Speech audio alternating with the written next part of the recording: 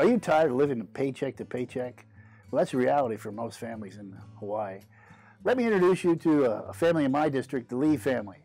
They got a household income of about $60,000. That's $5,000 a month before taxes. Now let's remove the taxes, the federal income tax, Social Security, Medicare, and state income tax. Take off $2,300 for rent, and you're talking about a 2-bedroom apartment here.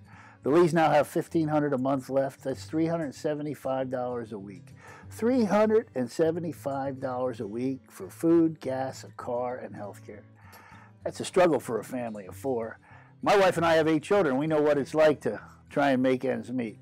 That's why, as a Republican caucus, we are fighting this legislative session to exempt food from the general excise tax.